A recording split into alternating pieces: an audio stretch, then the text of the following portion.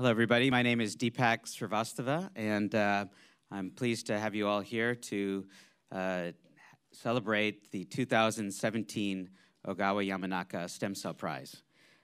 This prize is hosted by the Roddenberry Stem Cell Center at Gladstone, and as most of you know, our Stem Cell Center is most widely known for our work in the area of cellular reprogramming, ranging from use of this technology both for regenerative medicine, as well as disease modeling, and that work ranges from cardiac regeneration to use of stem cells for spinal cord injury, other brain diseases, and diabetes, and disease modeling for a host of cardiovascular as well as neurological disorders. And a lot of the work in our Stem Cell Center is really inspired by the groundbreaking work of Shinya Yamanaka, with the ability to reprogram fibroblasts to induce pluripotent stem cells. And Shinya had trained here in the 1990s, moved back to Japan, and then was recruited back to Gladstone to start a laboratory in 2006, just as iPS discoveries were being made. And of course, these discoveries were recognized by the Nobel Prize in 2012. This prize, sponsored by Hiro and his late wife, Betty Ogawa, was really meant to inspire and celebrate discoveries related to cellular reprogramming, and came about both through Hiro and Betty's long association with Gladstone, first through Warner Green and support with our Virology and Immunology Center, and then through a very close personal affiliation with Shinya and Chika, his wife, who's here also today.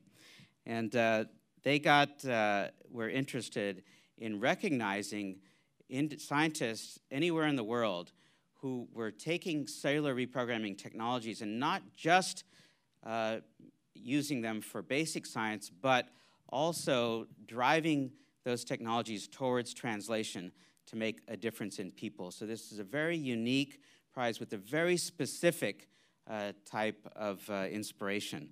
And Hiro developed this through several years of service with the International Society for Stem Cell Research, where he chaired a global advisory council made up of individuals throughout the world who had come together to try to enhance development of stem cell technologies to help people suffering from intractable diseases. And so that was really the basis for this prize, and he wanted to connect it to Shinya's name and his discovery, and therefore this prize is called the Ogawa-Yamanaka Stem Cell Prize. So before I introduce our winner this year, who's Lorenz P, in more detail, I'd like to first ask Shinya to say a few words, and then Andrew Ogawa, who's Hiro's son, to say a few words on his father's behalf as well. Shinya?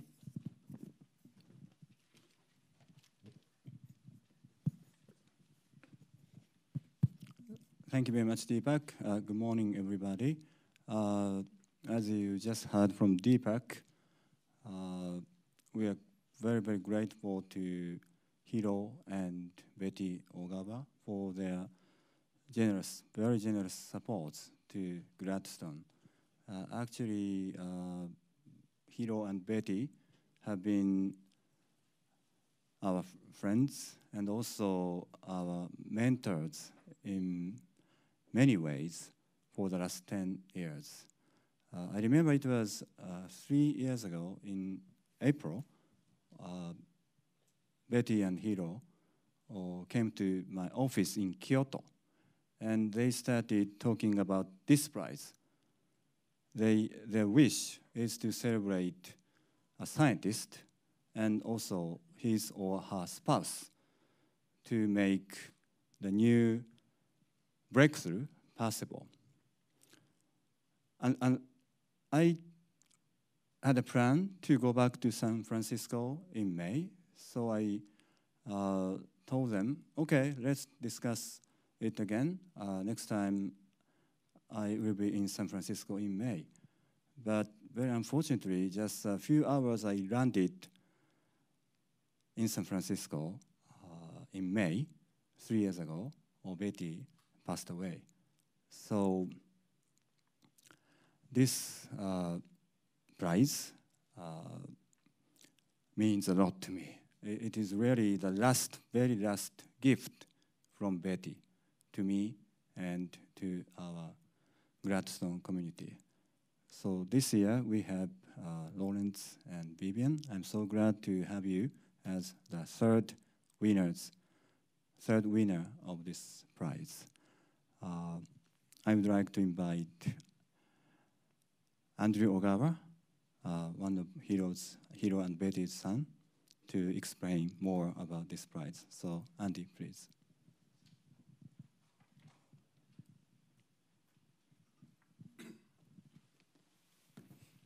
Thank you very much, Yamanaka-sensei. Yes, thank you very much for having me today. I'm representing the Ogawa family. My father sends his greetings to all his friends here. Unfortunately, he can't make it today. But many friends in this audience, and part of the reason why this prize was created was due to the friendship between my father and my mother with Dr. Yamanaka and Mrs. Yamanaka and Dr. Deepak as well. And my father also obviously would like to congratulate you in person, but nevertheless, congratulations, he says, to Dr. Studer. As Deepak already explained in the beginning, you know, the reason behind the prize, and Dr. Yamanaka kind of further enhanced upon it. The point that I also want to explain is that behind every successful individual, man or woman, there's a significant other or a spouse behind that person supporting. And just as my mother supported my father and for him to be able to achieve his dreams, I believe Shinya Yamanaka supported Dr. Yamanaka in all of his studies. And I also want to congratulate Vivian for all the support you provided to Dr. Lorenz Studer as well. So with that, you know, thank you for attending today, and look forward to hearing from you. Deepak?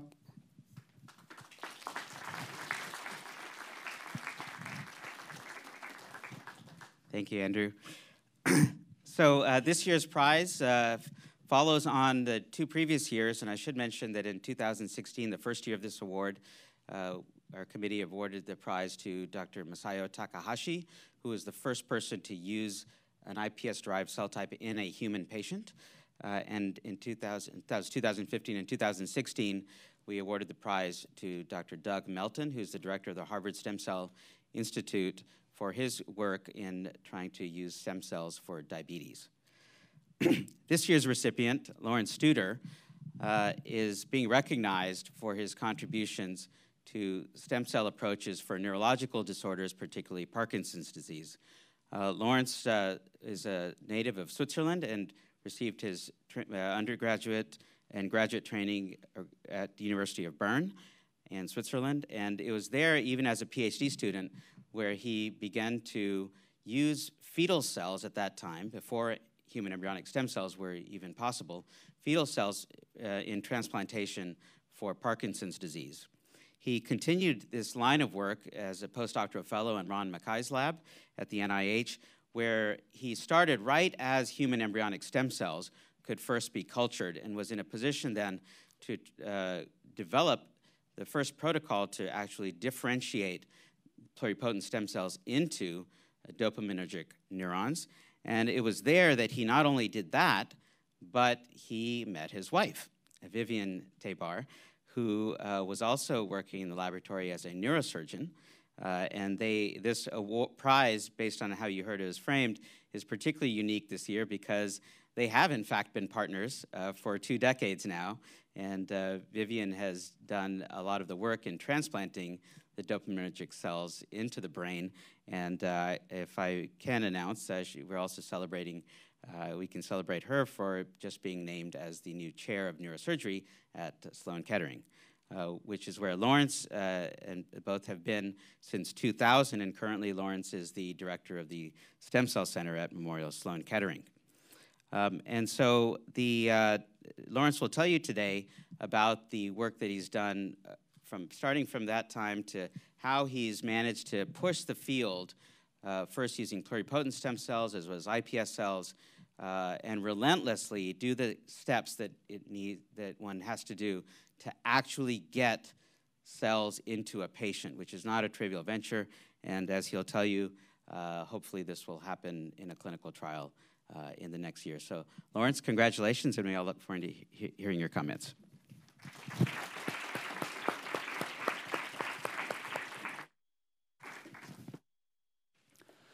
Great. So it's a really wonderful pleasure to be here. And first of all, obviously, to thank Deepak for this very generous introduction, and also to thank particularly Hiro and Betty and son Andy for really being here and representing the vision of this prize. That's indeed a really incredible honor for me to be selected this year. I'm also aware that obviously the work that's done is not just the work that's done through my own work, but a lot of that work is done through the students and postdoctoral fellows. So I also obviously dedicate that prize to them. And in the vision of Hiro, obviously also to Vivian, because as Deepak mentioned, we really have been partnered in life and a partner in crime, in science, to really do that for more than 2 decades. And sometimes I joke, we have 2 beautiful children that are now just about 14 and 16 years old. And this is actually our oldest child, in a way. That's even older than that, and we hope that soon going to reach adulthood and actually hopefully benefit patients. And I also want to talk, obviously, Shinya, because he has been really a key inspiration for my own work and really enabled so much of the technology, and I think also the sheer vision that actually things become possible that we were only dreaming about many years back. So really what I want to do in this presentation is indeed focusing quite a bit on what we are doing in Parkinson's disease and how to translate that all the way to the clinic. But also, I want to give you another example, which is not yet as far evolved, but an example that I think, again, illustrates the power of pluripotent stem cells, both for modeling diseases, but actually, at the same time, also for cell therapy. And it's a little bit of a unique system, as you will see. Now, just to start off, my lab is really interested in many basic aspects of pluripotent stem cell differentiation. And again, not so much in necessarily making the cells, which has now become a really quite standard procedure, again, thanks to Shinya's work. But really, once you have that cell, what are you going to do with it? Where can you really contribute? And obviously, one area that's very important is that we can understand human development in a dish. And this means that we can understand cell fate specifications, or that how does the cell decide to turn into the myriad of cell types in our body? But also, how does a cell control time? What makes a cell different, a nerve cell different in an embryo or in an adult? And these are the areas that we're very interested in, that I'm not going to have too much time today to go talk about, but I think going to be very important for the future. On the other hand, obviously, once we know how to make the cell, we can see what goes wrong in that process in the context of disease and try to use the cell as a tool to develop novel drugs.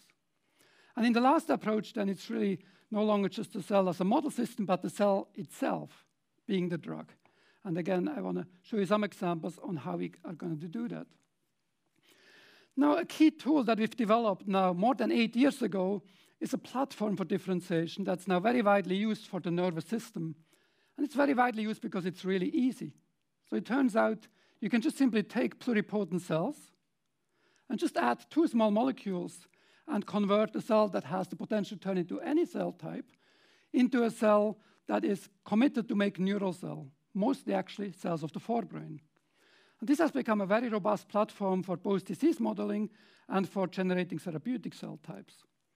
And just very recently, in fact, we have published an updated version on that approach that extends it to make those cells under fully controlled condition, actually GMP-compliant media, to make, again, the central nervous system, brain, spinal cord, but also by just manipulating 3 more pathways, BMPs, WNTs, and FGFs, you can actually make all the precursors of what's called the ectoderm, meaning neurocrest, the sensory plaque that gives rise to sensory structures in your nose, in your inner ear, or even the surface ectoderm, the precursors of the skin.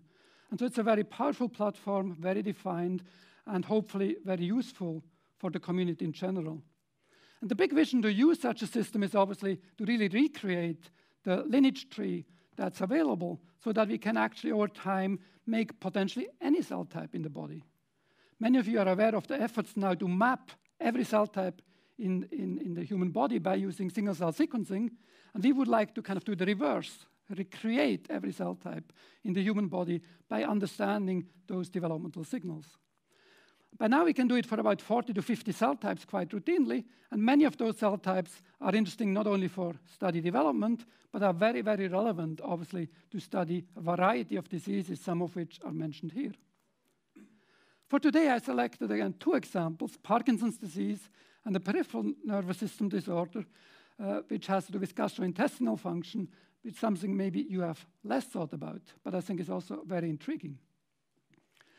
So the nervous system of the gut is derived from the so-called neurocrest lineage. So these are cells that delaminate from the dorsal part of the neural tube and migrate very widely throughout the body. And in fact, they make a myriad of different cell types that are derived from those neurocrest cells. And over the last few years, indeed, we have developed protocols to make, for example, those mesenchymal cells that make the skull and the bone of your face, for example. We can make the melanocytes, which give you the pigmentation. We can also make better and better the glial cells of the peripheral system, and obviously the various neurons that are comprised from peripheral neuron lineages, such as sensory neuron for sensing pain or sensation, the autonomic neurons, or in this case, the enteric nervous system. Now, the enteric nervous system I was quite fascinated about because it's really understudied and quite complex. So it turns out that in your gut, you have more nerve cells, more neurons than you have in your whole spinal cord. And it's actually a very, very complex structure. Developmentally, it comes from the neurocrest, and it comes from a specific region of the neurocrest that is called the vagal neurocrest and the sacral neurocrest. Now, it's also interesting in the fact that it is not only very numerous in number, but very diverse. And it has a fully autonomous function. So there were these kind of somewhat nearly gruesome experiments done in the 80s, where animals were literally decerebrated. And it was studied, so can the gut still function without the brain? And in fact, the gut continues to have proper peristaltic, proper secretion. So it's a truly autonomous system. And it's obviously very important for motility, secretion, and we're actually just now about an hour before lunch, so it's going to be very active very soon. It's also important for some of the side effects that you have for drugs in the CNS, such as drugs in antidepressive drugs that affect the serotonergic system. And it's very obvious why, because 90% of the serotonin is not in your brain, it's in your gut. And so again, it has often, therefore, because of its complexity, called the second brain, by a good friend of mine, Michael Gershon at Columbia University, that wrote this very entertaining book if you want to know more in detail about the history of the enteric nervous system. But one classic disease where enteric nervous system development goes wrong is Hirschsprung disease. Happens about in 1 in 5,000 children born, and it's largely a genetic disease. And the most common genes affected are 2 receptors, RET and EDNRB. And the only way currently these kids can be treated is if you literally cut out the part of the colon where basically you don't have an enteric nervous system, because otherwise what happens is you get a blockage, the colon starts to bloat and to burst, and the child dies. Now, the surgery can be very, very powerful, but there are 2 problems. One problem is that the kids still, even after surgery, have typically lifelong complications. For example, they have problems with the sphincter function, which obviously is a big problem of quality of life. But there are also kids that have such severe forms of the disease that you cannot surgically treat at all. And so those kids can only be kept alive by IV nutrition and typically die within 1 or 2 years. And that's, again, a population where we hope in the future that we can actually move forward to offer those kids maybe something that could save their life. Now, I'm not going to go too much into the detail of how to make enteric nervous cells, because we have published that last year. But just in a nutshell, you use these protocols that I mentioned before, make neurocrest. But the tweak is you basically tell the cell to be neurocrest of the right region, the so-called vagal region.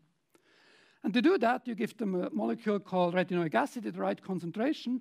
And now those neurocrest cells start to express a Hox code. That Hox code works a bit like a zip code in finding an address. You know if you have a Hox code from 2 to 5, you know in the vagal region. If the numbers are much higher, you're maybe further down in the body. So we knew that we can make those vagal neurocrest cells, and we did a lot of molecular studies to indeed confirm their identity. Now, for example, one property of those cells is that in the embryo, they can migrate very extensively. So you can inject them, as shown here on the left side, in an embryo on the dorsal side of a chick embryo. So there's human pluripotent derived from chick embryo. They will migrate ventrally, and we'll find that they actually take up shop in the gut. This is not just a random movement, because if you do the same process with other neurocrests, such as cranial neurocrests or melanocyte-biased ones, they have a completely different migration route. Now, also I told you it's a very complex system, many nerve cell types, and that's exactly what we see in a dish. So if you take those neurocrest cells, let them differentiate, they make dozens of different neurotransmitters that characterize the motor neurons, they are NOS and CAT expressing, or various interneurons to again create this diversity now from pluripotent stem cells.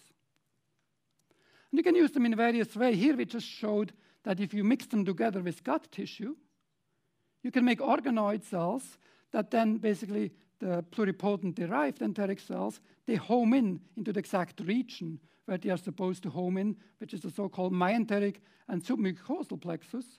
And they not just simply home there, but they can actually be functional. So you can show that by using a genetic trick, where with light, you can activate neurons called optogenetics.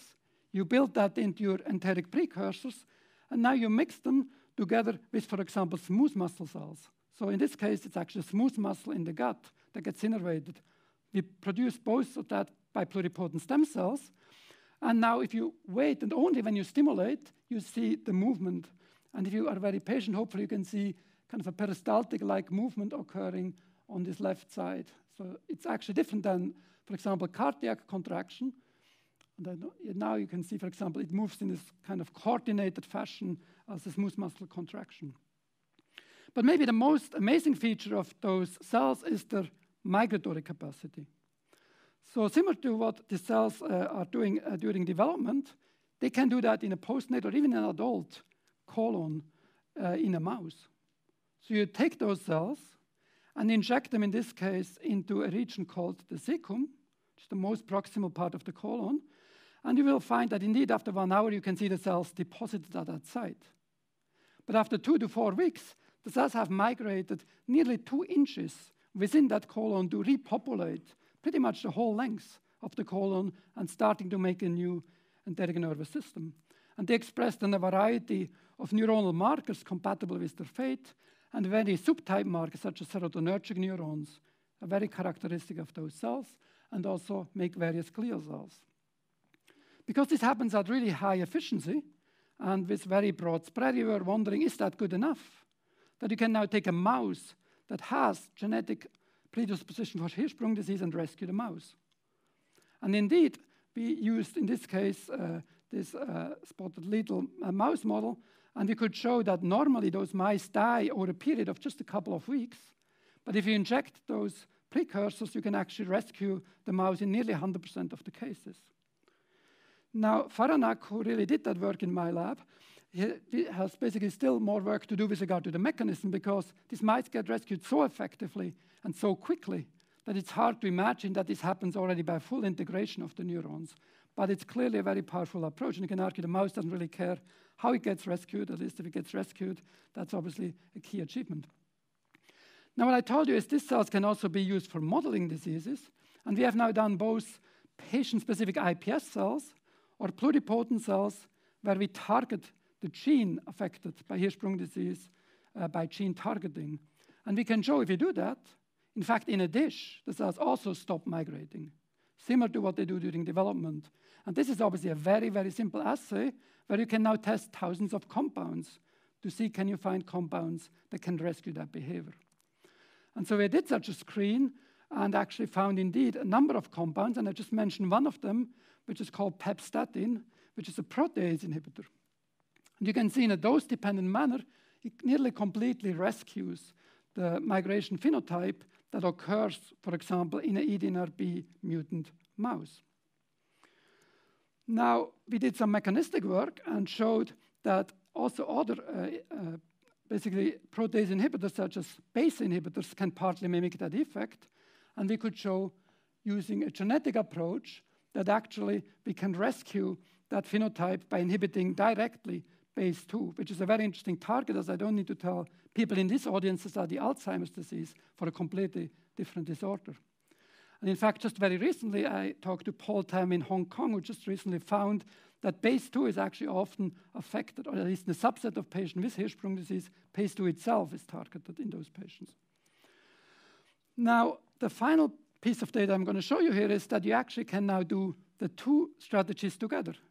So we discovered a new drug that seems to improve migration in a dish, and we showed that enteric cells can migrate extensively, but less so if they have the mutation. So what we are doing here is, without even having to correct the gene, we just simply treat the cells before injection for 3 days with this drug, and then inject the cells after being drug treated. And this leads to another complete but quite effective rescue of the migration behavior. And so that's quite an attractive feature, because now, again, even if you don't know exactly the genetic background, you might be able to pre-treat those cells, give them a boost to actually get a better regeneration if you use patient-specific cells. So the conclusion then of this first story is that we have now developed a very powerful system to make the enteric nervous system in a dish, and that these cells are really quite remarkably good at migrating and basically can serve as a powerful model and also a treatment modality for Hirschsprung disease. Now, this is now an example where we are just at the verge now to see, are we going to launch the same effort that I'm going to talk to you about in a minute in Parkinson's disease to move that forward, because again, there's obviously a very, very great unmet need for those children, and we think we know how to make the cells and really take that forward. So then I'm going to switch now to the second part, which is really Parkinson's disease, and that's a disease that has actually just this year celebrates, quote, if you want to call it celebration, 200 years of discovery. It was described first by James Parkinson when he watched patients walking down the streets of London and actually made an extremely accurate description of the symptomatology. It was actually only named Parkinson's disease by Charcot de Salpêtrière many years later, who basically gave it the name in honor of the first description, this essay of the shaking palsy, called it Parkinson's disease. But he did an amazing job in really describing in great detail all the various motor symptoms. Just to give you one flavor, it's obviously not only the movement problem that you most see when patients walk, but a very characteristic feature is, for example, when patients write. You see that they start writing smaller and smaller, and they start relatively big, and then they write smaller, and you can also see the shaking. It's called micrography, and it's one of the many motor symptoms that occur in Parkinson's disease. Now, the basic pathology is such that at least the motor symptoms are thought to be due to the loss of dopamine neurons in a very specific region of the brain called the substantia nigra, projecting into a region, particularly the putamen, that primarily controls motor function. And again, you see the myriad of motor symptoms that occur if those dopamine neurons have lost. Typically, the idea is if you lose more than 50% of those cells, you start to get symptoms. Now, it's important to mention there are also symptoms that probably are not dopamine-related, such as patients often can no longer properly smell. They have certain sleep disturbances, and actually also an enteric problem, which is quite common. And again, pathologically, we can see typically these Lewy bodies that are used often for the diagnosis. You can see if you want to treat Parkinson's disease, obviously, you might want to know how Parkinson's work, and there has been a lot of progress in the genetics, and I just show you here a review recently from Andy Singleton, John Hardy, who are the leaders in the field. You can see there's in fact a lot of genes that seem to be associated with the disease, either stronger or weaker, and a lot of mechanisms that might be involved in causing the death of those neurons. The problem is this hasn't really yet crystallized into actually practical therapeutic strategies. So you can make the argument again, the simplistic strategy is, okay, we don't really know exactly how it works, so why don't we just try to put in the new cells that are lost in the disease? Often I use the analogy, if a car breaks down because, for example, the tires do not work anymore, then what you do is basically you just think to put new tires in. You don't really worry too much why they got lost. You just think to put new ones in, and hopefully they last for many years to come. Now, that's a bit of a simplistic idea, but I think it still underlies a lot of the concept in regenerative medicine. Now, Parkinson's disease, clearly what we do know is it is a major global health problem affecting probably more than 1 million of patients in the US alone. And we have a number of treatments, most notably L-DOPA treatment, which has been revolutionary early on, getting patients out of basically being completely immobilized. And again, that's clearly a big effort, and those drugs get constantly improved. But what happens as the disease progresses and dopamine neurons continue to die, the remaining L-DOPA can no longer work very effectively, can no longer be taken up, converted, and released. And so therefore, it gets less and less effective, and we get more and more side effects. Another very powerful approach is DBS, or deep brain stimulation, that can be extremely beneficial to patients by not really putting in new dopamine neurons back, but trying to bypass their function by network activity. And that's, again, something that can be very, very helpful for patients, but it's also not suitable for all patients, and also typically gets less effective over time and has certain complication risks as well, because you constantly need to go back to readjust, you need to put a new battery in, and so forth. So it's not a one-job deal, which we hope eventually cell therapy could be.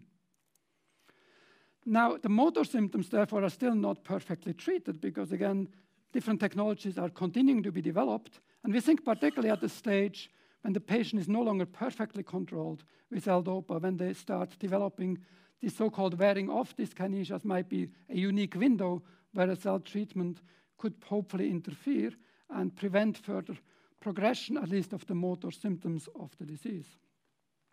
Now, as you mentioned already a little bit, this is not a new idea to get cells back. There's a whole history of fetal grafting that I'm not going to go into great detail, but just to say those studies have shown that you can take cells out of an embryo, get surviving cells for several years, and cells that produce dopamine as measured by imaging, such as PET imaging.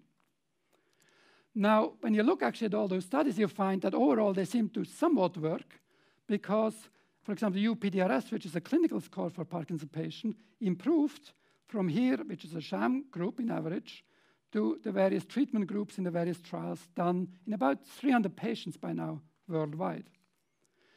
But this field really came nearly to a complete screeching stop a little more than 10 years ago when 2 placebo-controlled trials were published and showed that they both missed the clinical endpoint. They were just about close to efficacy, but they did not really reach it, and only in patients maybe that were younger, they had some beneficial effect. But I think what's even worse is they actually came down with graft-induced dyskinesia, which was something that was unexpected and always tells us we have to be very careful if you don't understand the system completely. However, what really happened is these patients were still there. I said 300 patients more were grafted, and some were followed up now long-term, up to 15, 20 years. And remarkably, at least a subset of those patients, by 20-25%, they seem to have done extremely well. What I mean by that is that they actually stopped taking L-DOPA medication. And if you do this PET imaging in the brain, they had levels that were indistinguishable from a normal individual. And so that argued is something which you really don't see in Parkinson's disease ever, that this therapy can work. But how do we make it work more consistently? Now, again, there is an effort to actually try to see where we can understand fetal cells to make that better. But clearly, the future is not in fetal cells, but in a stem cell-based approach, for some of the reasons mentioned here, that we really think we can truly replace the function permanently and really get, hopefully, benefits beyond just dopamine release because we can restore the synaptic function of those cells. Now, I allow myself just in this talk a little bit of a view back that, in fact, was, again, just to give you a little bit of a flavor of the long journey we had. And how long it is, you can see from the embarrassing haircut that I have at that time, which is 80 times haircut in Switzerland, 90s in real time. But anyway, so that basically just tells you that was the time when we started with fetal cells.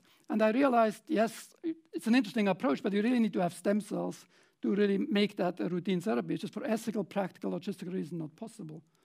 That led me then again to Washington, Ron Mackay's lab, where we really started first actually with neural stem cells. And that worked somewhat, and again, the key contributor to that is actually Vivian, where we met over trying to count rotations of rats and really try to figure out how to get this therapy to work at the time. And so, but we really obviously realized with pluripotent cells coming along first in the mouse that that's the way to go. And that was pre-Shinya years, no? So we had any single pluripotent cell you can imagine, mouse ES cells, nuclear transfer ES cells, partner genetic cells. We did everything, and everything actually seemed to work in the mouse. But look at the time, it's 2003. So what did we do since then?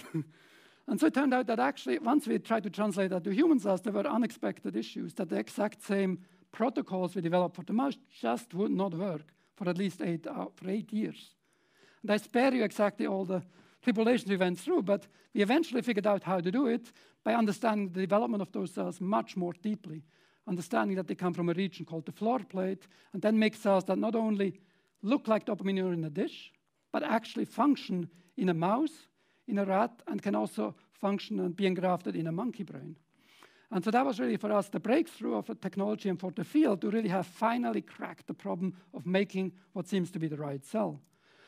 And this just gives you some flavor of how these cells then look in a monkey brain. So there's the human cells now in a monkey brain after 3 months. You see how they have the exact same morphology as a normal human cell that was born in an embryo, and that you can do that in numbers where you get routinely about 100,000 cells surviving on the monkey's, each side of a monkey's brain. And that's about the number that you find in patients that did extremely well using the fetal grafts. We then wanted to show in many, many different ways that the cells really work, first in rodents, and you can see, for example, all these various assays where you wipe out dopamine on one side of the animal's brain, and you do then so-called rotation assays. And again, don't worry about the health of those animals. That's a highly sped-up movie. So, but what you do is you stimulate animals with amphetamine, and they start rotating around their own axis. And after you transplant them, they basically stop this asymmetry. Or another typical assay you can use is shown here, where the animal basically has to balance its weight. And at the beginning, or shortly after grafting, it cannot really use the left paw properly. And it's not because it's paralyzed. It just doesn't know how to initiate the movement. And after transplantation, it uses again both paws equally. Now, this kind of assays show you a nice correlation. You put cells in, the animal improves. But we wanted to take it one step further and say, can we also prove causality? And for that, we went back to this optogenetic trick. In this case, not to stimulate the nerve cell, but to shut it off. So you can now, in this case, not just in a dish, as I showed you for the enteric nervous system, but in an animal, you can control just the cells you grafted into the brain. Switch them on, switch them off, and see what the graft exactly does in a freely moving animal. And if you do that, we use that assay, which is called the corridor assay. The animal moves along a corridor, has food pellets on either side. The animal is hungry, it's going to eat all the food pellets 50-50, which is represented in this graph. Now, if you do that in a Parkinson mouse, it's ignoring largely the food pellets contralateral to the dopamine loss. So even though it could pick them up, it's like a hemi-neglect, it ignores them. So this assay can again be recovered by our pluripotent-derived dopamine neurons, which is great, yet another assay. But the main point of this experiment was really to show what happens now once the animal seems to be fully recovered to 50-50. Now we shut off the graft. And what we see is that within a minute or so, the animal is again as sick as he was 5 months before we put the cells in. And what that proves indeed is that it's really the activity of those cells, the neuronal activity that's fully required. It's not an indirect effect, it's actual activity. And we showed pharmacologic, it's actually the dopamine of that activity. And again, for people that know more about the physiology of the striatum, we did even more sophisticated assays, where you can show it's not just random release of dopamine, but you can show by doing precise electrophysiological recording that you can record from the cell that normally gets modulated by dopamine, which are these blue and red cells called medium spiny neurons. Those cells get input from the thalamus and the cortex, and that's what dopamine neurons are supposed to modulate. And so what you now do is you stimulate a region called the corpus callosum, has those afferent fibers. You record from the blue and the red cell. And what you find is as soon as you shut off the light, the signal, the so-called amplitude of the signal you get in those cells drops by about 40%. And what that shows you is indeed the dopamine of the grafted cells at the exact synapse where these dopamine neurons are supposed to act modulates their strength in a way very, very similar to what normal dopamine neurons do, even though they are grafted into an adult brain. But so that's enough now for the really basic aspects of this work. We are really interested in the translation. And so we are fortunate that in New York, we basically got an award that allowed us to really think to do that not only in the lab, but actually moving forward towards clinical use. And it was a long, long process, and I'm not going to have time to go through all the steps. But obviously, you need to now make those cells no longer just in your lab, but in a sophisticated GMP facility. And we are quite fortunate that just across the street at Sloan Kettering itself, we had a state-of-the-art facility where you can make up to 16 different clinical cell products in parallel. And so I had a very talented team, actually, former postdoc of mine, that got trained in the facility and very deeply involved and actually now translated the protocol to a GMP manufacturing process. And this was really a very arduous process of 2 to 3 years with a lot of regulations. Again, I'm not going to go into that, but just to give you a little bit of a flavor, for everything you do, every pipette you touch, you need to have a so-called standard operating procedure. You have about 86 different standard operating procedures you have to do. You have to be tested, trained on, and you need to think about every single detail. And one of these kind of a little bit silly details, but the detail is that even the paper used in the facility to write on has to be special, because when you write, you cannot have any dust occurring.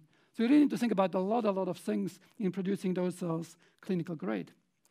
But so we have now last year actually manufactured those cells in pretty large numbers. We made about 10 billion of those dopamine neuron precursors, which we estimate is the equivalent of what we would need for grafting about 1,000 patients. Now, obviously, we are not crazy and going to graft 1,000 people. Most of those cells are going to be needed to just simply be tested again for safety.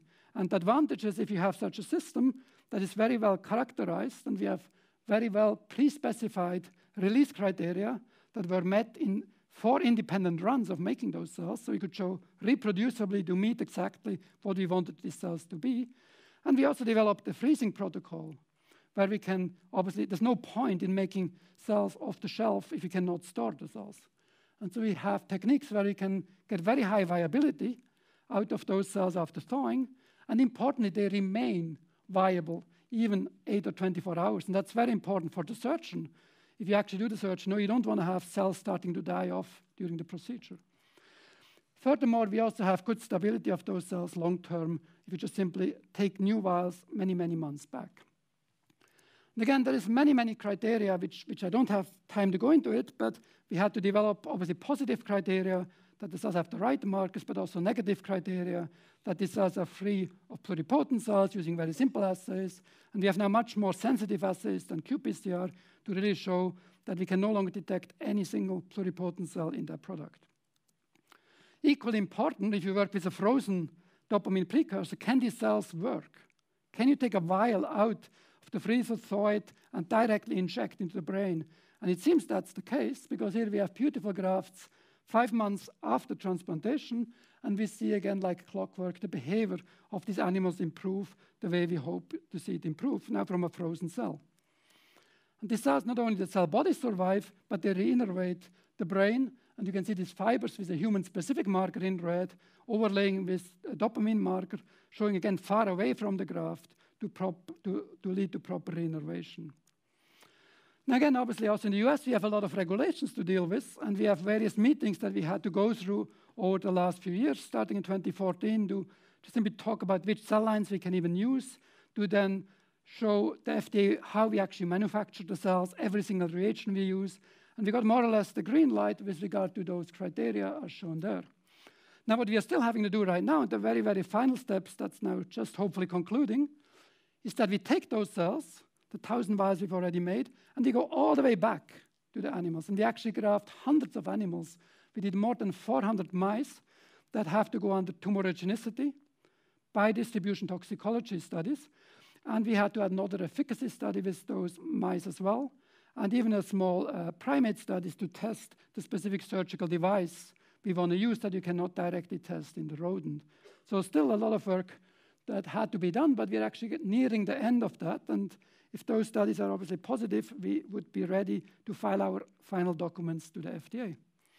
And what we really want to do clinically is then to have a phase 1 study where we hope doing that at a single site, again at Sloan Kettering, together with our partners at Weill Cornell, just across the street, and where the primary goal by definition has to be safety and tolerability. But obviously we want to have an eye out for early signs of efficacy as well. We estimate that we plan to have 10 patients to be grafted. These patients are about in the mid-stage of the disease. Again, I mentioned to you before this progression when L-DOPA doesn't really work perfectly anymore, and patients need to have additional treatment, such as TBS or any other treatment, where we think, again, our strategy could be hopefully a new alternative. We want to have 2 different doses for the patients, and again, those is based on our experience of what we think is needed from the fetal grafting field. And because we use so far a single cell line for all patients, we do a transient immune suppression in the brain for 12 months. We are pretty confident that we don't need to do that long term, because again, fetal grafts have shown survival for up to 20 years, without immune suppression or with transient immune suppression. And then again, the surgery itself is done basically stereotactically using an MRI-guided injection. And you might see here a blob, a white blob in this brain, where we actually, in this system, you can actually watch basically, in this case, a solution to be injected into the region where we want to target the brain. And so it gives us high targeting precision, but even more importantly, it tells you very, very quickly, should something go wrong. For example, if you cause bleeding by stereotactic surgery, you could immediately see that, potentially abort the surgery so that the patient has much lower risk. So we think MRI guidance for surgery is going to be very, very helpful in this context. So then, again, we have been on a long journey starting nearly 20 years ago and having a major boost forward about 7 years or 6 or 7 years ago, but it's still a few steps to go. So we hope, again, that we can start our clinical trial now in 2018.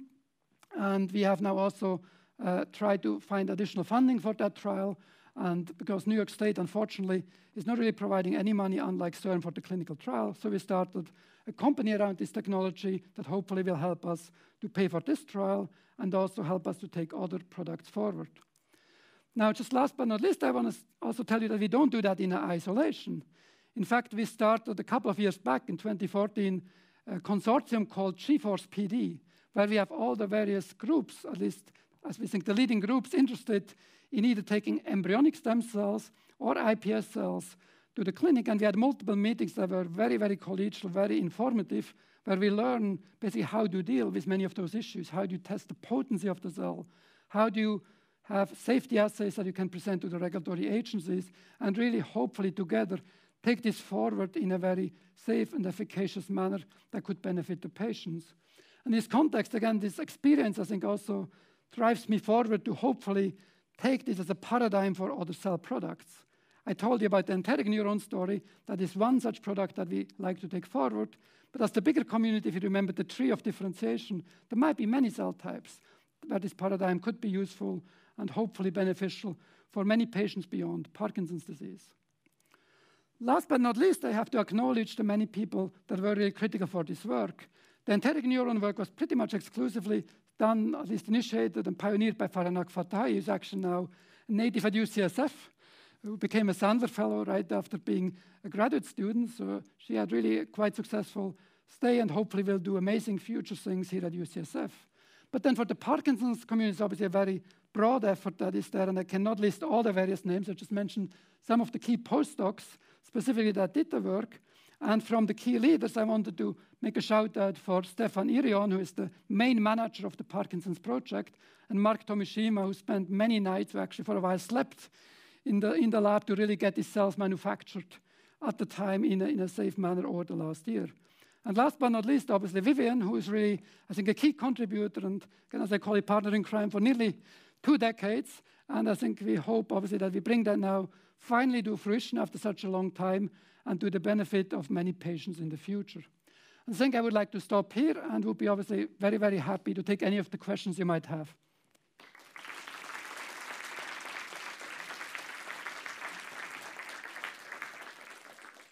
Lorenz, and thank you for a wonderful lecture. We have time for questions from the audience. Yes. We are webcasting this, so please, we'll have questions on the microphone. So I'm wondering about your thoughts of the appearance of synuclein inclusions in grafted materials in patients and what that implies or doesn't imply for these kinds of treatments. No, I think that's a very interesting point, and that was basically discovered in the fetal grafts. Typically, what happens is that the first 10 years after cells are grafted, actually there is no Lewy bodies, no inclusions have been found. But after about 10 years, 10 to 15 years, they start developing Lewy bodies, and it's actually increasing and can be occurring in quite large numbers by 20 to 25 years. And again, taking in account that I told you takes 10 to 20 years, it might not be a big problem for our cell therapy approach, because obviously if you have a therapy that works 10, 15 years, and even after that stage, you have maybe 1% Lewy bodies, still many functioning cells, it's maybe not limiting. But what it tells you is obviously a very interesting thing about the disease, because those cells came from fetuses that likely didn't have Parkinson's disease. And so that's this idea of the prion-like transmission of the disorder, at least in the context of generating those Lewy bodies. Now, if you're really worried about that, there are interesting ideas how to counteract that as well. With engineering, you can actually just reduce or even eliminate alpha-synuclein in your cell that you graft. And that's, if the prion hypothesis is true, it can actually not be propagated if you don't have alpha-synuclein there. And the alpha-synuclein null mouse is actually happy walking around. And so again, I think it's not going to be an immediate problem. And should it become a problem, I think we have some idea how to engineer around it. Yes, Ken? Do you think these cells will be less susceptible to producing the dyskinesias? And what is your strategy if the dyskinesias do develop? What is the plan? Sure, that's obviously a very, very important question as well. So there's still no complete agreement on what really caused the dyskinesia, but the most prevalent hypothesis, it has actually to do not with the dopamine neurons themselves, but with contaminating serotonergic neurons. In fetal cells, typically those grafts contain nearly as many serotonin than dopamine. The serotonin cells have the AADC that can convert L-dopa into dopamine. They can release dopamine, but they don't have the machinery to do that properly. And there were a number of studies done in patients that actually have graft-induced dyskinesia with serotonergic drugs, making that argument that those might be the culprit.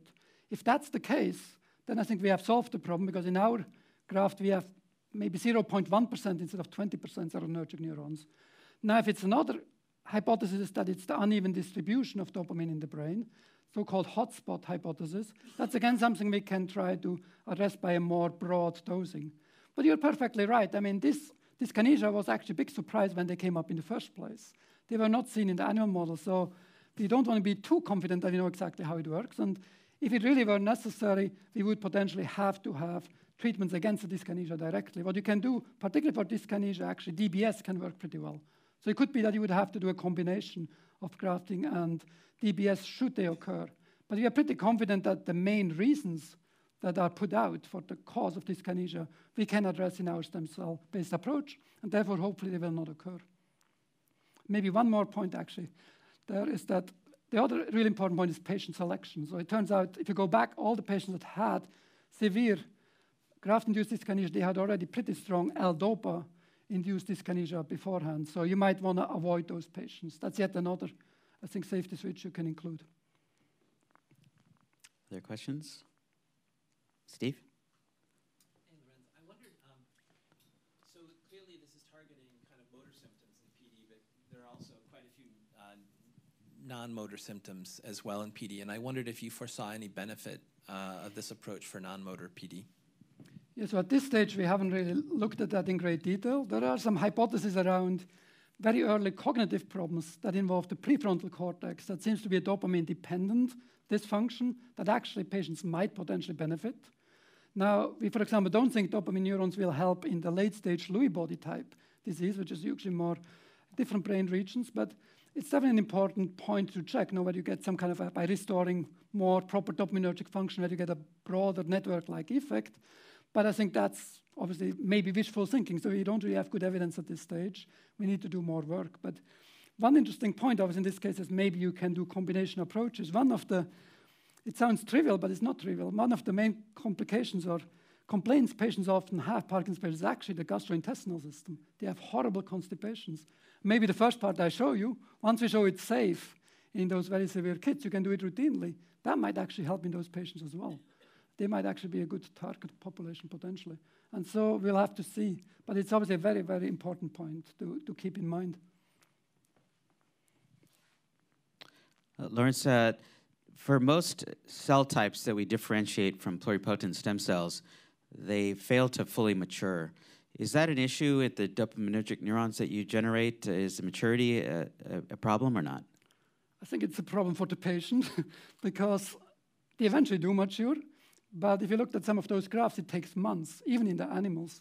And we think for the patient, we think that the first signs of efficacy we're probably going to see by about 12 months. The maximum will be reached by 2 to 3 years.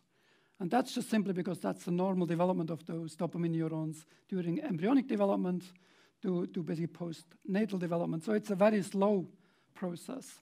And I think that is a limiting factor, but they do eventually reach full maturity. And because they are relatively immature, they might actually be protected from some of the problems that very mature neurons have in a Parkinsonian environment. So it's probably has good and bad aspects, but it's a very fundamental problem for many, many cell types, as you know very well. And I think as a community, we need to work very, very hard, not only to get the patient more quickly benefit, but more fundamentally to understand really what controls this slow maturation in human, for example, compared to a mouse. And I think that's a next major challenge where we need a real breakthrough. Yeah? Fantastic. Great. If there are no further questions, at this time, I'd like to ask Andrew and Shinya to join me on the stage, and we'll present Lorenz with his award, which is very heavy, and I'll try not to drop. So on behalf of the selection committee for the Ogawa-Yamanaka Prize, which is made up of George Daly, who's the dean at Harvard Medical School, Hideyuki Okana is the dean at Keio Medical School in Tokyo, Marius Wernig at Stanford, and myself and Shinya. We are pleased to present you this award, which is designed and made by a local artist in San Francisco, with the top meant to be the Waddington landscape, as you can see here, which signifies the cellular differentiation and reprogramming. So, Lorenz, congratulations on behalf of our committee. Thanks so much.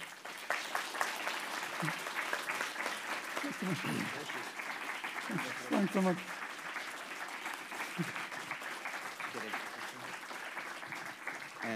And Lorenz will receive the second half of his prize later tonight, which is a $150,000 personal prize. So congratulations. Thanks so much.